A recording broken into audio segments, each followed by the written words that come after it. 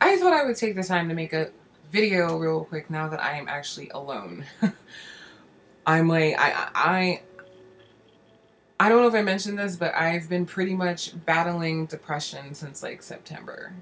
I'm used to dealing with depression because I do have bipolar disorder, but it's never been like this bad to where I feel like I'm drowning. Like mild to severe depression is very frustrating.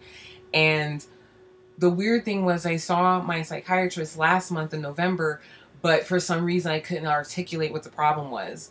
So I kind of wasted his time, but I think he sensed that he sensed there was something that I wanted to talk to him about. So he said, "Okay, I want to see you next month." So I do get to see him in less than a week. So hopefully this time I will explain to him what the problem is.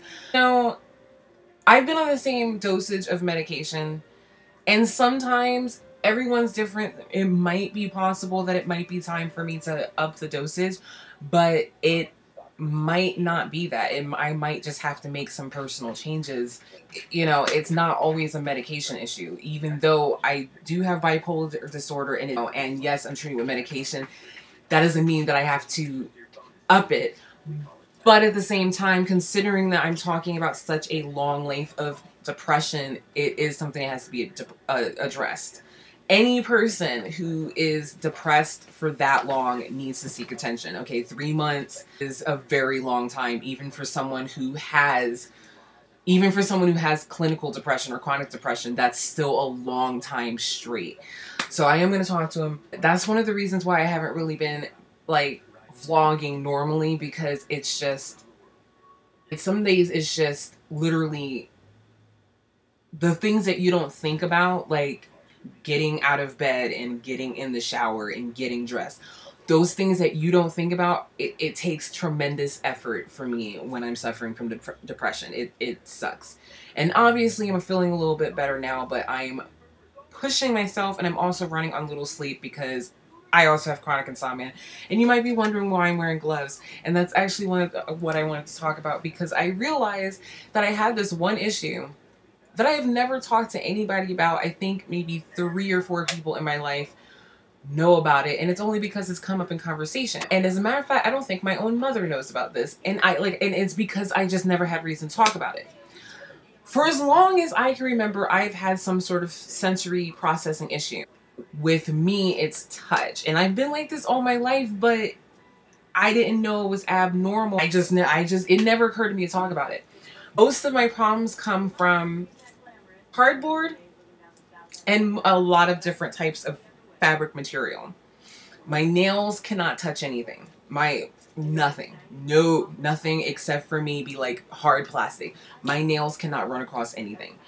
But I cannot touch corduroy, suede or faux suede or certain types of pleather. Like it feels like I have a hives on my brain. But I've always been like this.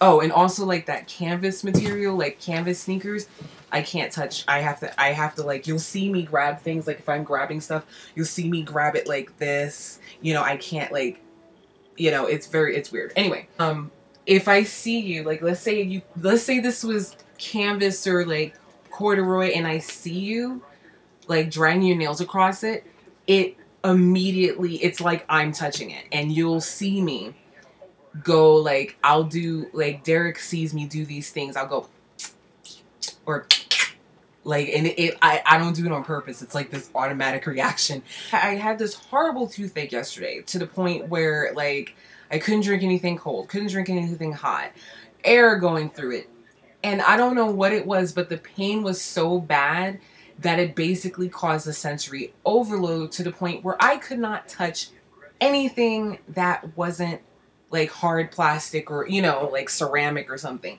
Everything I touched, like I was looking for this book. I checked it out from the library. Good book, by the way. My mom and my dad got me for this when I was a kid.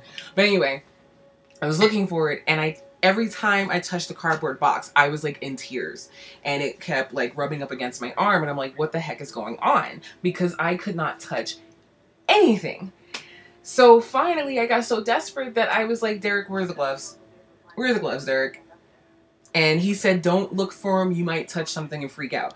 And I don't know why. I don't know what it is about my tooth that would cause this, but I haven't been able to touch anything. And even this morning, I was trying to read a book. I couldn't even touch the pages. And while the processing issues, the sensory processing issue has always been part of my life, I've never before not been able to touch pages of a book. I read all the time. So that's what the gloves are for, because I've been cleaning up around the room and it's stupid, but I've always been that way and I don't know why. I couldn't even tell you when it started, because it's literally been since my childhood, as long as I can remember. But I just wanted to tell that little story about how I'm walking around the house with gloves on because I can't touch anything.